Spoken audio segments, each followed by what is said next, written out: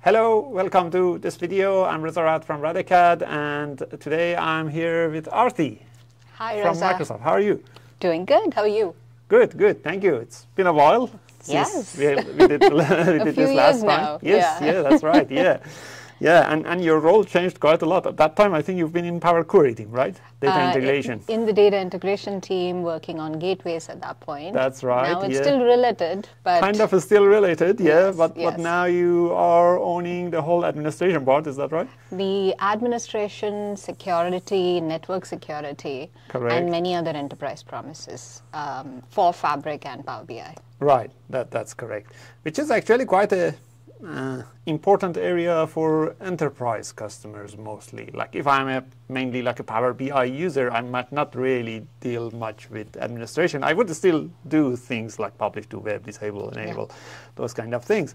But the security, compliance, like the way that we manage workspaces, domains, subdomains, those are quite a lot of important things. Absolutely, and to your point, yes, it does tie back to administrators, but there are different levels of administrators here. So there's a tenant admin, there's domain capacity admins, and then workspace admins too. So depending on the persona, it could be right from a global admin to a developer who owns a workspace and is working through the settings there. And we want to make sure that administration starts at the tenant level, but then is delegable all the way. So that way you have a way to manage core security configurations at the tenant level and overall. So every developer need not worry about it. But at the same time, one setting doesn't fit all, always. So how do you delegate it further and make that available at every other level? That's something we're hoping to focus on. We've started on the journey. Yes. There are a few settings now. We're working through the others as well. Yeah, that's right. And at the moment, like the tenant, tenant admin has quite a lot of power, of course.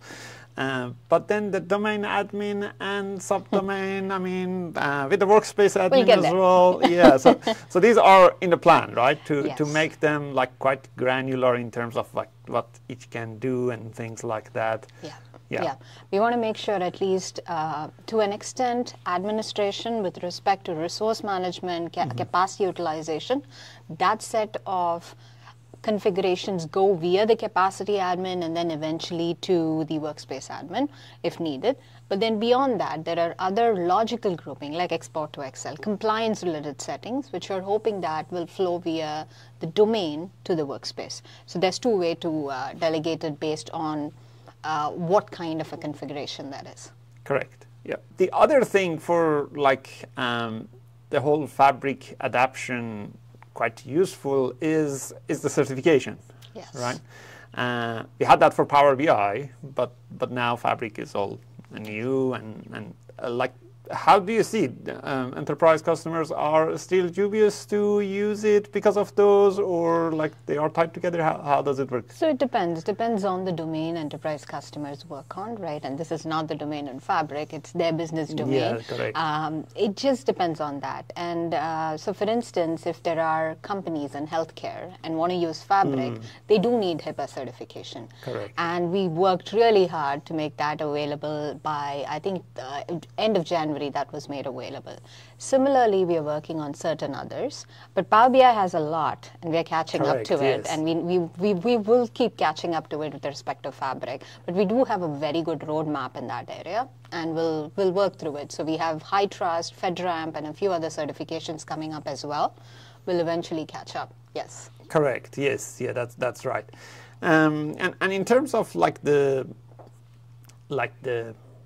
not a roadmap that you can talk about, let's say the vision that you see with the whole administration of Power BI, now Fabric, do you see this becoming something that we would manage with roles of, let's say, based on workload? For example, right now we have like tenant administrator, the domain-based, subdomain-based, that's one thing. But another thing is like, for example, I might have one role for data science administrator or data engineer administrator or Power BI administrator, which is only for that area. Do you see a need for something like this in future?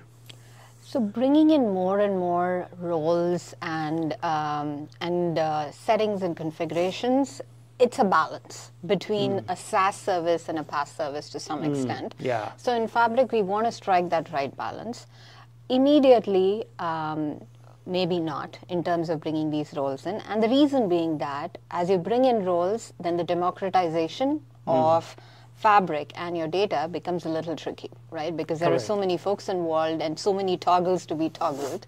And from that perspective, it makes it tricky. However, we've heard some base concerns about we need these roles because I'm worried that a user who has access and he runs a Spark notebook might actually take over my capacity and something else will suffer.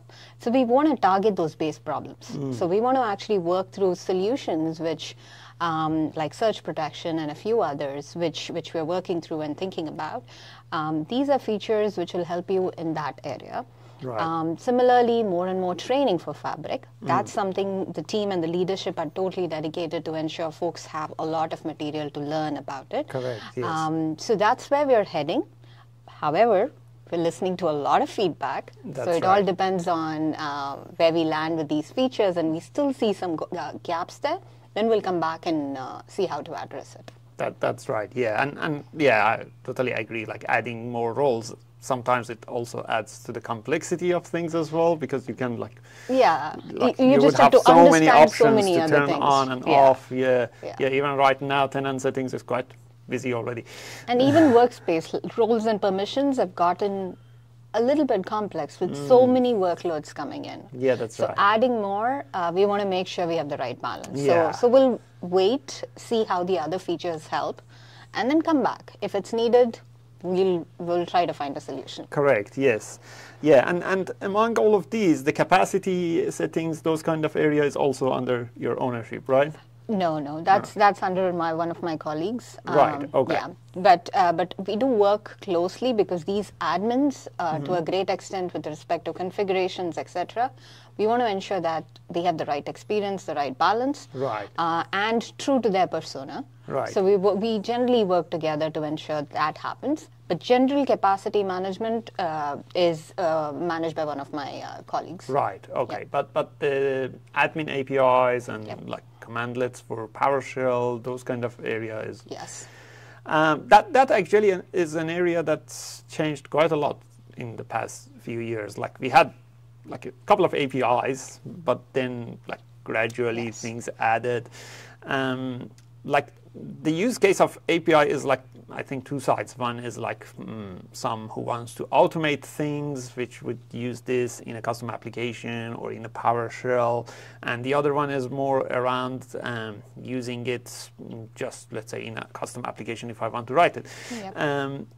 Do you see more usage of APIs in PowerShell, or do you see that mostly used in custom application? If it is something you can talk about. We see it mostly API usage and not direct PowerShell usage. Not PowerShell, yeah, okay. So we see more of that, and we have been actually investing a fair bit over there as well. Right. Like you rightly pointed out, it's a lot about automation, but one, in scenarios where folks are building their own applications, but on the other hand, as we're bringing in more and more workloads, admins want to ensure that they can automate a lot of the administration capabilities.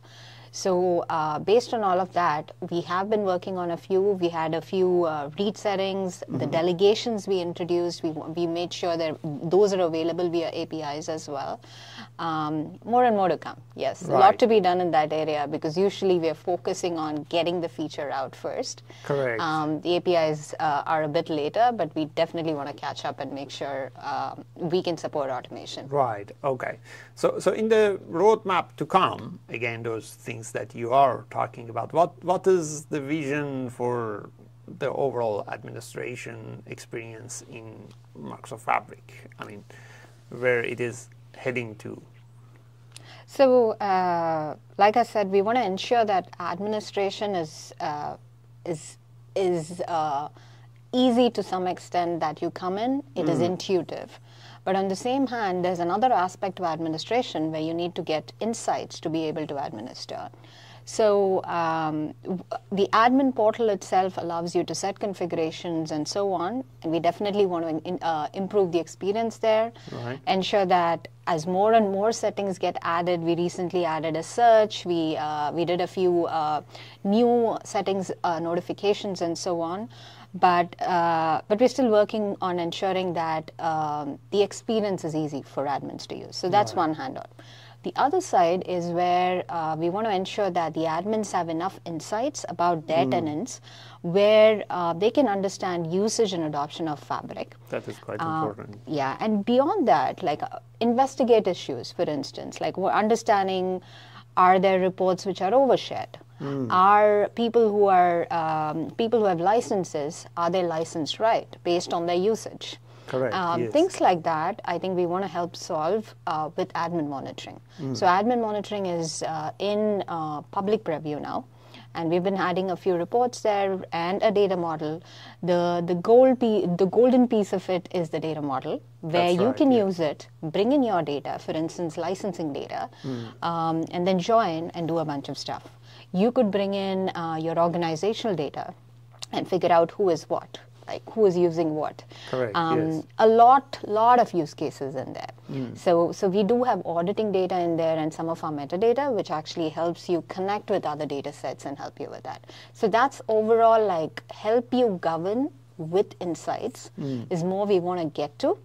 We're in the journey, we'll get there. Yeah, I think that is one of the most exciting feature for the users. Not that administration is not exciting or security not, but that is the one that a lot of people been looking forward to. Like we had this like admin report, but it wasn't really a good report. Now we have much more capabilities around it, which is really helpful. Yeah, I'm sure a lot of enterprise customers would really love that. Anything you would like to explain that I didn't ask about? Just, I think beyond that, my team also focuses on enterprise fundamentals.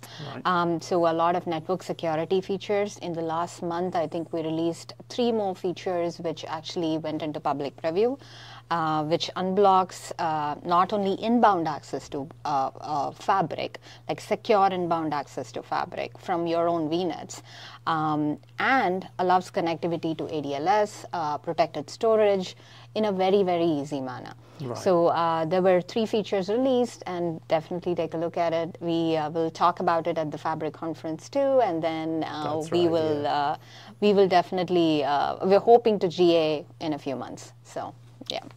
Yeah, looking forward to it. Great. How people can give you feedback? Is it like the ideas that that is the best? Absolutely, yeah. Right. We definitely review ideas not only during planning we plan every 6 months, but we look at ideas very often just to see if you're on track with what folks are asking for. Do we need to course correct and a lot of things? So definitely post your suggestions on ideas, and the team does look into it and will work towards it. Right. Okay, that's cool. And how people can connect with you? Is it LinkedIn the best platform, Twitter? Which one we usually use? LinkedIn, yes. LinkedIn definitely works. LinkedIn? Yeah. Sounds good. Yeah, we'll make sure that we put like your LinkedIn profile URL here. Awesome. Thank you for your time. Really appreciate that, and wish you have a good rest of Microsoft Fabric journey. We would exciting journey. You all, yes. all the time with all the requests. Thank you everyone for joining us. Until the next video. Bye. Thank you. Bye. Thank you.